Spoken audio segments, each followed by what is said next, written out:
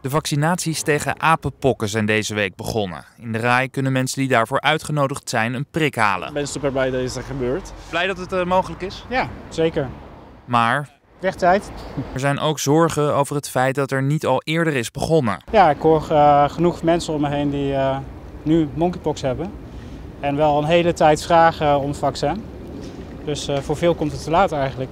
2 mannen die contact zochten met AT5 delen deze zorg. Ze willen liever niet herkenbaar in beeld. Mijn grootste zorg is dat het vaccineren veel te langzaam duurt.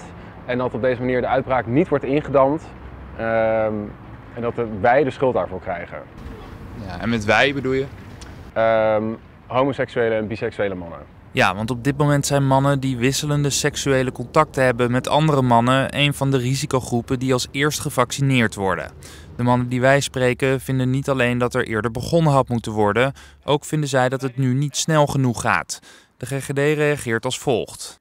We begrijpen dat iedereen zo snel mogelijk wil worden gevaccineerd. We hebben alle zeilen bijgezet om dit ook zo snel mogelijk te doen.